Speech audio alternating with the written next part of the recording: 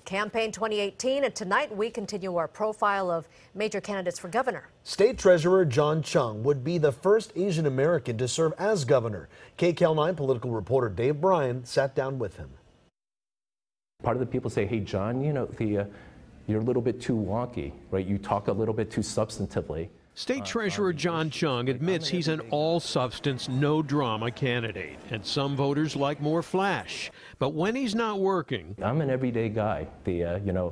Love my college football, used to play basketballs on Sundays. How's your three-point shot? My three-point shot, I'm pretty streaky. But when it comes to his job and his politics, Chiang is all business. He was elected state treasurer 4 years ago after serving 2 terms as state controller.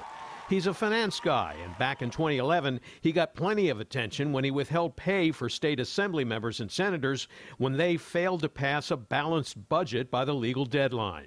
He's the eldest son of immigrants from Taiwan, and he grew up in Chicago and New York before heading west, where he worked for Senator Barbara Boxer and Gray Davis, who was the state controller at the time.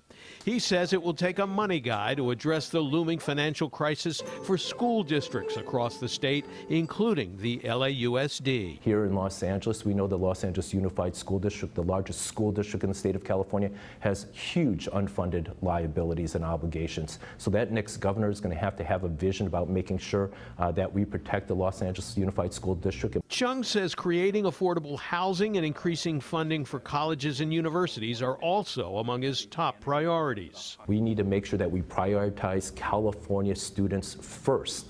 California parents are feeling so frustrated that they invest in this state, yet their child, after being educated here, oftentimes have to look elsewhere. They can't get into the UC or CSU of their choice. But the Chiang campaign is also engaged in a TV ad war with rival Democrats Gavin, Newsom, and Antonio Villaraigosa, with tough charges flying back and forth. The race for governor has turned into a scam. Gavin Newsom's trying to elect a Republican who is endorsed by Trump, and Villaraigosa is being bankrolled by a handful of billionaires.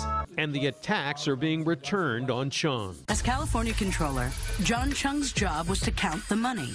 But the state auditor found Chiang lost track of $31 billion. That's right, billion with a B.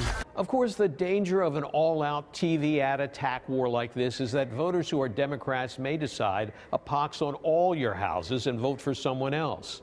Or if they're really turned off, they could just stay home and not vote at all.